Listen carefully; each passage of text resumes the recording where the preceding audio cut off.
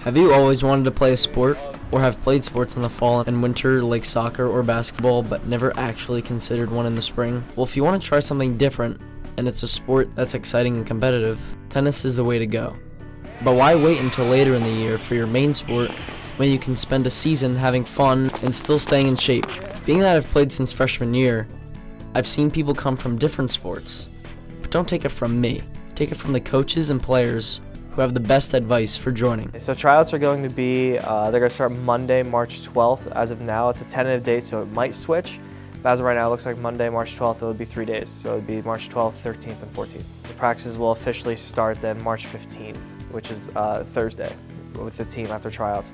Practices are 3:10 until 5:30 or 5:15, depending on the day. And then matches roughly start right at April 1st.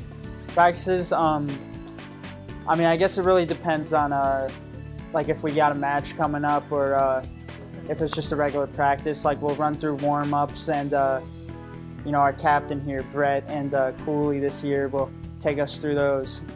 But you know, depending on if you're singles and stuff like that, you'll do drills specific to that. You can expect that you're going to be playing in various conditions, whether it's windy, extremely hot, or just freezing cold. I mean, for one time I played in the snow. That was quite interesting. And just expect that your opponent knows how to play and that they can put the ball back onto your side of the court. Gear-wise, you need at least one racket. Doesn't really matter. There's kids on the team who have $20 rackets and there's kids on the team who has $200 rackets. And just basic athletic wear, and the most important part would probably be tennis shoes, because running sneakers won't cut it. They will get destroyed within the first week. You'll put a hole through it. And just show up ready to win. The biggest attribute that we're looking for are kids who are good students first and good athletes second, and I would even go as far to say, you know, good people. We can teach them all tennis skills in the world, but if they can't maintain their grades, if they can't be responsible and disciplined and be a good teammate, then you know we're really in an uphill battle, you know, instructing them and helping them. So, you know, we want kids who are responsible, organized, disciplined, and just well-rounded kids who are willing to work hard. So if someone came from a different sport and they wanted to try to do this and get some playing time, it's definitely possible because a lot of sports incorporate a lot of the same ideals and a lot of the same movements. Your core is still used in any sport that you really play. I always tell people that I could take an athlete and make them a tennis player. It's harder to take someone who wants to play tennis who's not as much of an athlete to play sport. I'm not saying it's not possible, but I can take an athlete, and Coach Hall can take an athlete and make them a tennis player because the skill sets are pretty much the same as a lot of other sports. Good hand-eye coordination and good footwork.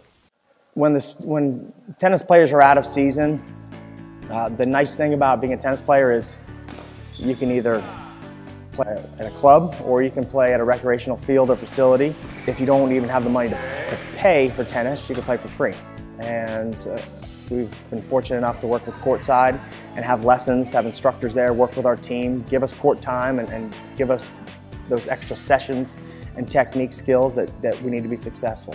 Tennis has persuaded me to play maybe in college recreationally, and because it's just a fun sport and great guys here at Voorhees. So if you want to find me to ask about the team, I'm found in room 322 most of the day. It's the business lab. I'm there a lot of the day. And then from 2:30 on, I coach 3 seasons, so you can find me with whatever season I'm coaching. I'm coaching basketball in the winter, so you can find me in the gym a lot. So either 322 or the gym is where I'd recommend to come ask me about the sport.